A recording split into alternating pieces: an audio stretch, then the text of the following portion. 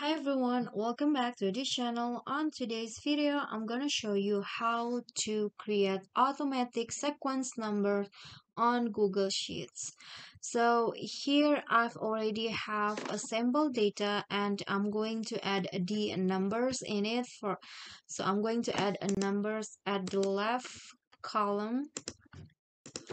So this one's right here. So instead of write the number one by one like this, it will take a long time. So I'm going to just create the automatic sequence number. So what you need to do is just uh write this formula. Just click on the quotation mark and then click on the sequence, and here choose the rows or the numbers that you want to add. I'm going to use 100 and click on enter. And just like that, the number will be written automatically like this. You can just add the data in here. Okay, so I think that's all. That is how you can create automatic sequence number in Google Sheets.